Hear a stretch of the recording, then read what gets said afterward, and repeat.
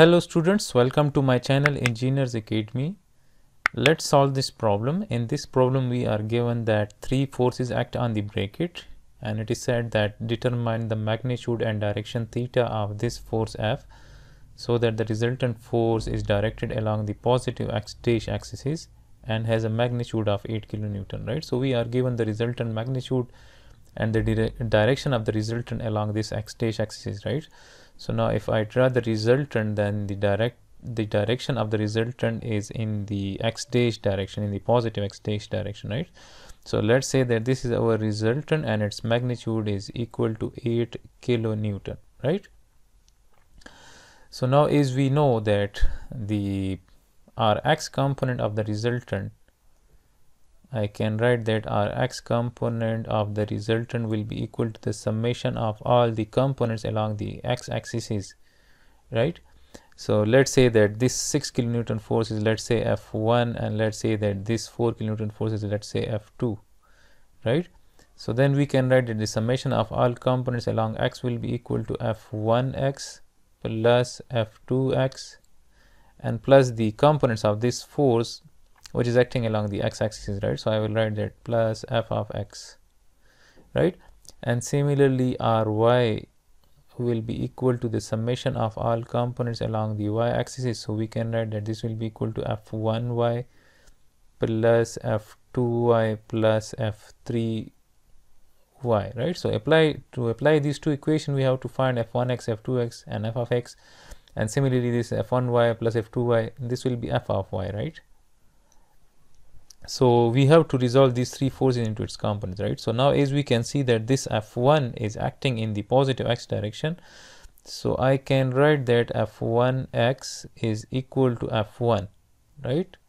Since the whole F1 force is acting in the positive x direction, so this is equal to 6 kilonewton, and we can write that F1y component of the F1 force is 0, right? Since it is acting in the x direction, right? So this is 0 kilonewton. Similarly, if I resolve this F2 force into its component, so it will have one component which will be acting in the positive y direction, right? So this will be the y component. We can write that this will be F2y component, right? So let me write that F2y. So as we can see that F2 is making 15 degrees with this y axis, so this means that F2y is the cos component, right? So we can write that this is 4 cos of 15 degrees, right? And it is acting in the positive y direction. Similarly, this F2 will have one component which will be acting in the negative y direction like this, and this will be F2x, right? So I can write that F2x will be equal to 4 sine of 15 degrees, right? It's the sine component since it is opposite to this angle. So this is 4 sine of 15 degrees, and this is in kilonewtons, and similarly this is also in kilonewtons, right?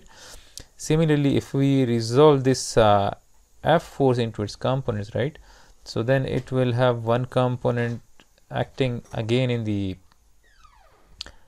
positive y direction, and this is the cos component. Again I can write that this component will be the y component, right? So we can, this is Fy, and this is acting in the positive y direction, so this will be F cos of theta since the angle is made with the y-axis, right? And similarly f of x, this will be the f of x component, right? We can write this is f of x, so this is the sine component, right? So we can write this is f sine of theta.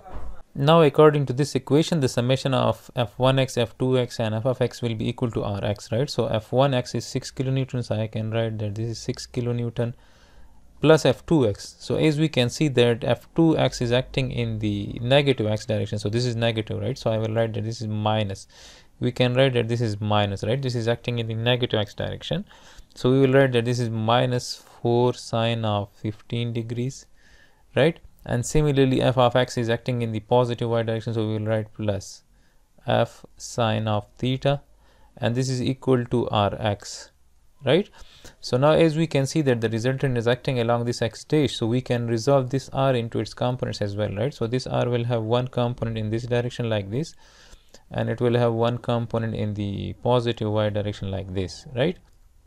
So this component is the rx and this is ry, and as we can see that Rx is the cos component, right? So I can write that Rx is equal to this 8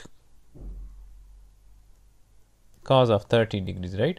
So here we can write that this whole equation is equal to 8 cos of 30 degrees, right?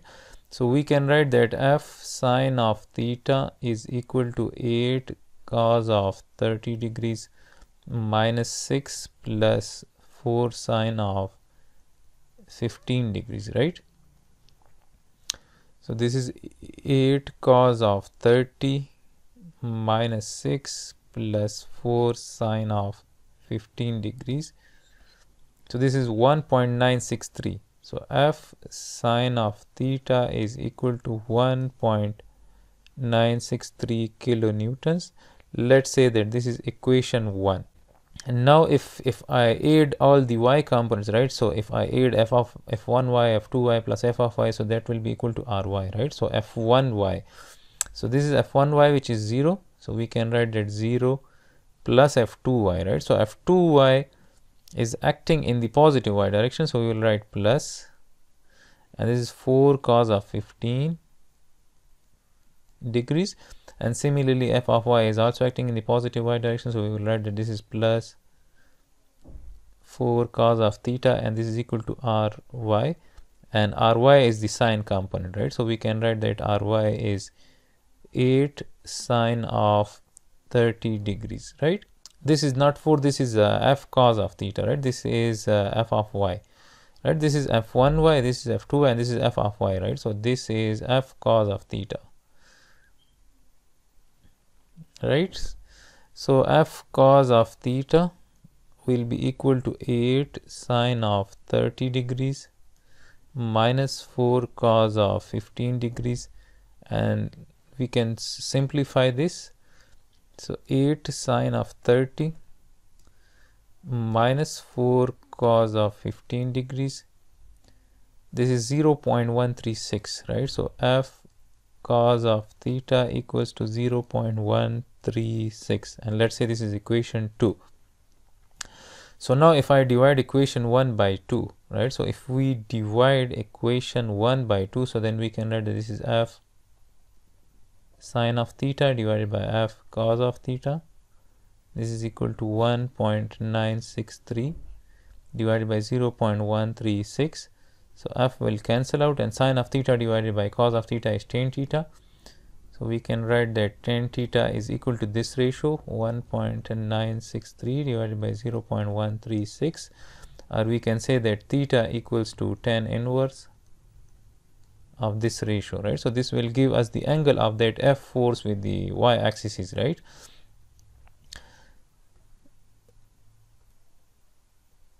(1.963) divided by 0.136, this is 86 degrees, right? So theta is approximately 86 degrees. And similarly, we can use either equation 1 or 2 to find the F force magnitude, right? So if I use equation 1, so according to equation 1, F will be equal to 1.963 divided by sine of theta, right? According to this equation. So sine of theta, so theta is now known, which is 86 degrees. So then F magnitude will be 1.963 divided by sine of 86 degrees. So this is 1.967, right? So we can write that this is approximately 1.97 kilonewtons, right? So in order to have the resultant acting in the positive x dash direction, this force F magnitude is how much? This is 1.97 kilonewton, and this theta is 86 degrees, right? So this is the solution of this particular problem.